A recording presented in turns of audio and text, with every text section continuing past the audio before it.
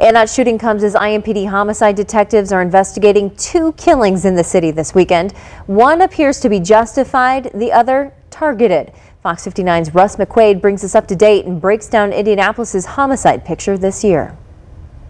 At 102 homicides in 2023, the city's violent death tally is keeping steady pace with last year's numbers year to date. That's despite the tens of millions of dollars that have been spent on anti-violence community programs and IMPD technology and manpower upgrades. The killings show how difficult it is to bring down Indianapolis's 2023 homicide totals.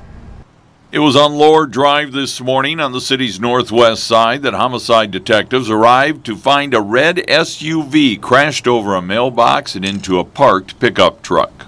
Inside was a young man shot to death. Whether or not the vehicle was in motion or not we're not sure, but can't say if it wasn't something where the person was just driving by and just randomly got shot. The victim was not from the neighborhood. This does pretty clearly appear to be a targeted incident. Why we believe it's targeted incident, we're not prepared to release for investigative reasons. There were 2 shootings this weekend, one of them deadly, where police know who had the gun, but no one's been arrested.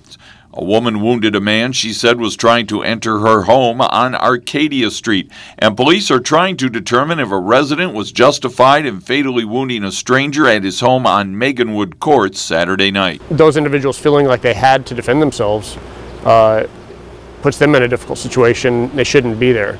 Those individuals who are victims of gun violence shouldn't be victims. Those people who were accidentally shot shouldn't be shot. 2 juveniles were shot this weekend, one 17-year-old fatally in Lawrence, and a 15-year-old was shot on Brook Point Drive.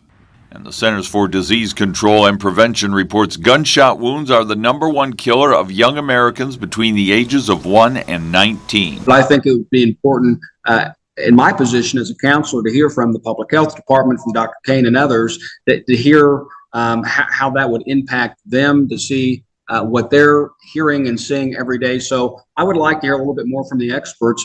5 years ago, the City County Council declared a gun violence and violent crime public health emergency in Indianapolis. So far, the Marion County Health Department and its director, Dr. Virginia Kane, have not.